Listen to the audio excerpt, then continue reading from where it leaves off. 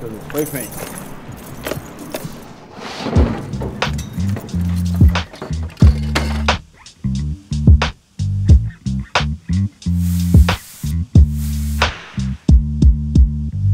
When we show people their beauty, we awaken their brilliance.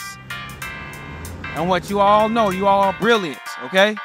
This is our 9th pop court, serving as a place and a space for us to gather as community like we used to, like back in the day. In 2022, the West Humboldt Pop received a $500,000 grant from the Department of Planning and Development to complete this plaza. We have a legacy now of working on pop projects, and these pop sites are a great opportunity for us as architects to become better architects, and it's challenging and fulfilling. Our people on the West Side deserve what's best for them as residents, and we're here in Chicago to make sure that it happens. I like it because they're building Chicago Avenue back up now. We deserve to have all the best like any other parts of this city.